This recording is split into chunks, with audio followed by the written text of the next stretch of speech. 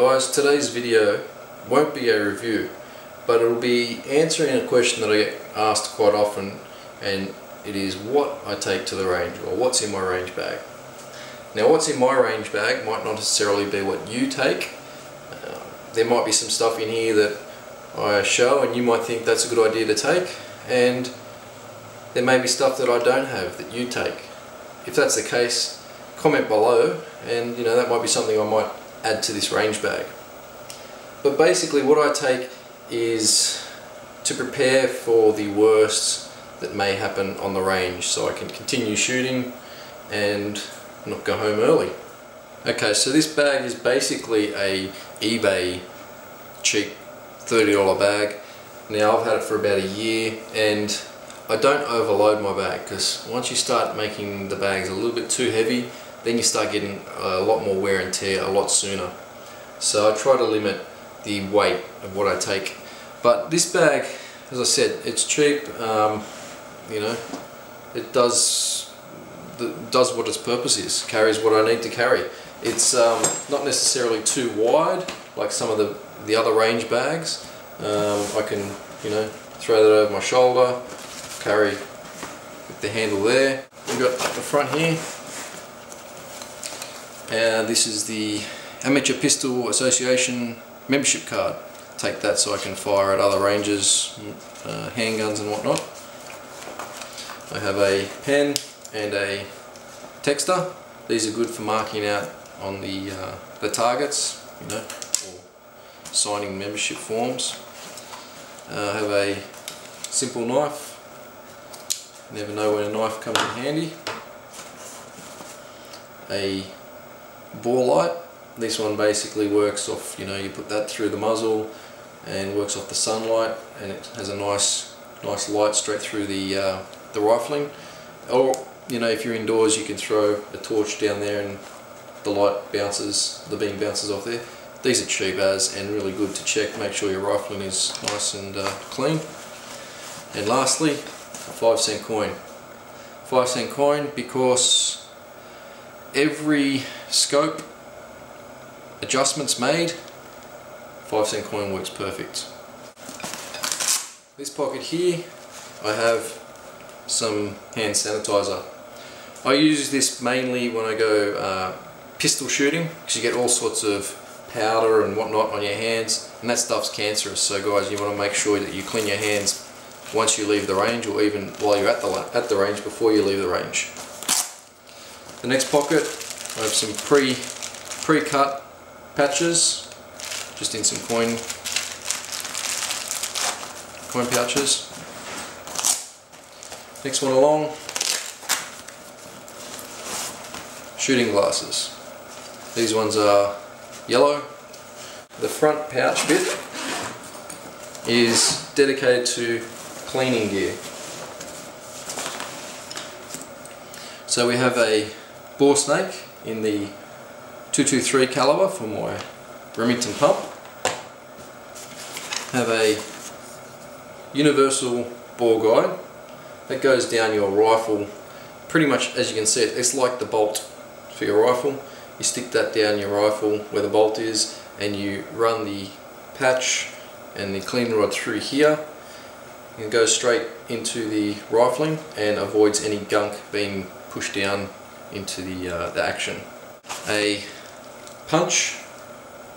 Punches are good for pistols, because a lot of pistols have a punch system, and also rifles do, but it doesn't take up any space. This is my POC Clean kit, or POC kit by Clean Bore. Now this basically has everything you need for cleaning your pistols. You got your jags, your ball brush, and your cleaning, and it just basically connects like so, clip in like that, and that works perfectly for my revolver, the 6.86 in the 6-inch barrel, and that length works fine. And what I normally do is I tend to clean my guns at home when I get back, but if I have an issue where it needs to be cleaned on the range, It's always good to have that there. In fact, a lot of this stuff I don't really use on the range, but it's good to have because I find that a lot of mates you have, or even just guys at the range you don't even know, they tend to ask if you have something, and you know, if I've got it, I'm more than happy to give it to someone to use so they can continue shooting. A brass rod. This is in a 8mm thickness, or I think 7.5mm. Anyway, it comes in a 36-inch rod. I've cut this down to 12-inch, and I've got another couple of 12 inches.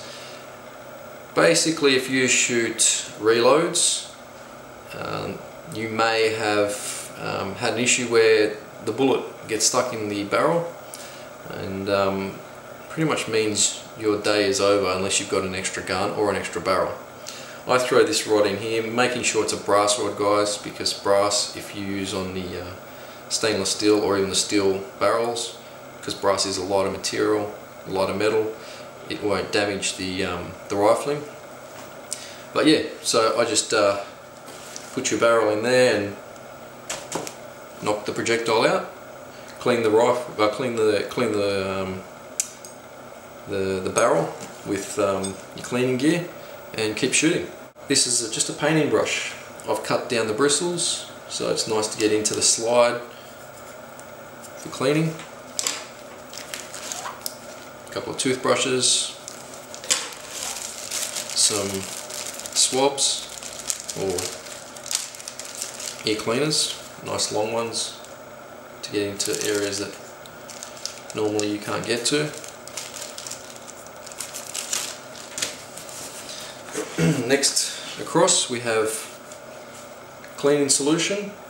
Now I put these in this sort of easy to carry cases. These bottles here you can pretty much pick up from $2 shops in the makeup aisle, you know, for travel. And the cleaning solution I use is Barnes CR10. I'm actually looking at different cleaning products and solvents, you know, but at the moment I'm using the Barnes. Some oil. The oil I use is Singer oil. There's a lot of debate about whether Singer oil is any good. I remember, and some of the older guys definitely would remember, Singer oil actually had a rifle symbol on down the bottom here, and suggested that use can be used for firearms and sporting. But obviously with our gun scared society, they've taken that off. But yeah, Singer oil's fine. I've had no problems. And this is Remington gun grease. The labels come off, but that Remington gun grease, I use that all the time, sparingly, but yeah, it's fantastic. And then we have a Chucks for cleaning, microfiber cloth, taking off any acids in the hand on the slides or whatnot. It's just really good for cleaning, even for the stainless steel. And a bore sight,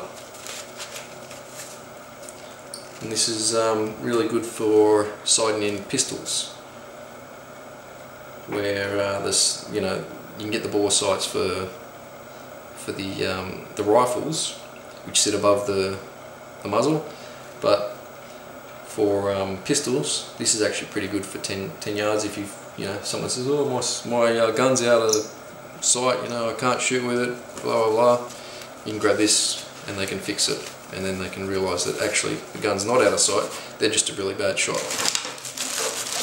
Right, so for the main compartment, we've got another collection of goodies. Pegs. Most rangers will provide pegs, but you'll find that some of the pegs are shot up into 3 or 4 different pieces when they should be in one. These cost next to nothing from any supermarket. Good to have these in there anyway, so if there are the pegs are blown apart, you can use these and continue shooting. Some black labels, good for marking out where you've shot, so you can judge where your next rounds are going to go and work on the shooting. Some shooting gloves, you know, these are nice for handguns or whatnot. just a mag holder. This is something that actually I got only the other day, I haven't used, but it's to replace what I used to carry, which was WD-40, and that's Inox. This I picked up from Supercheap Car Shop. Basically, as far as I can see, it does the same as what WD-40 does. It displays, protects, and also penetrates, but what it does extra, it also lubricates, where WD-40 will get rid of all oil film that you've got on your metals when you use it. This will actually leave a slight film of oil, which is great for, you know, your rifles or whatnot, or your pistol barrels. I would use this mainly if I have an issue with the projectile being stuck in the barrel. I'll spray a little bit of this down the rifling, leave it sit for about 2 minutes, and then use the brass rod to punch the projectile out. It should slide out nice and easy. Hearing protection, of course, this is a must for pistols and rifles, because, you know, we all want to hear after we shoot. These are Howard Light Impact Sports electronic muffs. What I'll do is a actual review dedicated later on these, because these are excellent. I used to use Peltors, real large basic Peltors, which are excellent for pistols, but no good when I used to shoot rifles.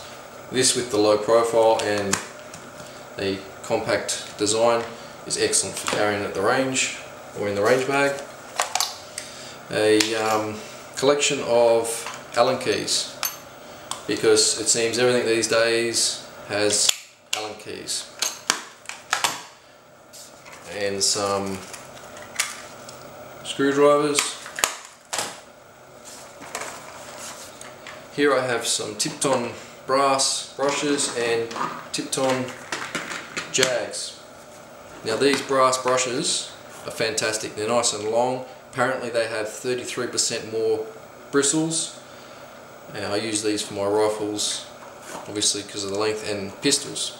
Works really nicely for pistols. This set here I've got from .17 all the way up to 50 cal. And the jags, most jags are brass jags, which, I mean, work fine, but when you put some of the solutions, the cleaning solutions, on your patch and then put it on the brass will start wearing off sort of that green tinge, which is what you want to look out for if you're looking for, you know, any copper or fouling and whatnot. But you don't want your jag to sort of interfere with that checking out. So these are a metal, like a stainless steel or steel, which don't give off any sort of markings when you put it through. They work really nice. Also some picks. Seem to use these a lot for when you're taking firing pins out of your slides, or for any reason really, but these are really good to get in nice tricky spots. Lastly, more screwdriver set. This one here has Phillips end flat and hex screws, and really small fine ones, which are good for scope mounts, scopes, or, you know, bits and pieces in the rifle. At the back here I just have a calendar of my pistol club, so I can see what we're shooting each week, whether I turn up or not, or what I miss out on. But that's pretty much what I take to the range with my range bag every time I go out, regardless. It doesn't weigh too much, and as you can see, I can sort of cater for any issue that I have, any minor issue, and continue shooting for the day. But anyway, I hope you guys enjoyed this video, something slightly different to the review videos. But, you know, there might be some stuff in here that you haven't thought of, there might be stuff that I haven't thought of. This is the whole purpose of doing this video, so maybe we can exchange ideas and, you know, add to a better shooting experience. But anyway guys, if you're new to the channel and you like the video, please subscribe and support, and I'll be posting more videos in the coming weeks.